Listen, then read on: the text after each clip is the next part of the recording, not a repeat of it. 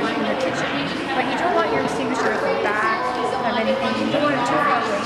But it should only be used when the most important thing that we want is for you to be safe. So if you're using that extinguisher, it should only be used when the fire is between you and the escapers, right?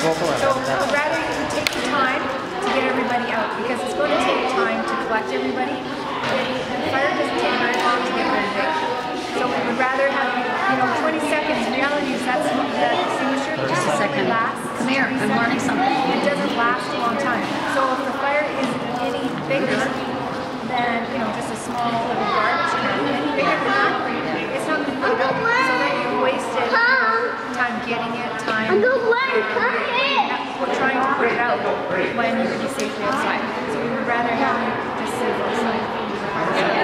Yeah, exactly. That's what we're there for. That's what we have insurance for. We can't replace any of it, right? So the most important thing is to have a steam plan, right? So you have a way to get out, you know where you need to go, and you have a spot where everybody collects. So you may have different doors or windows, exactly.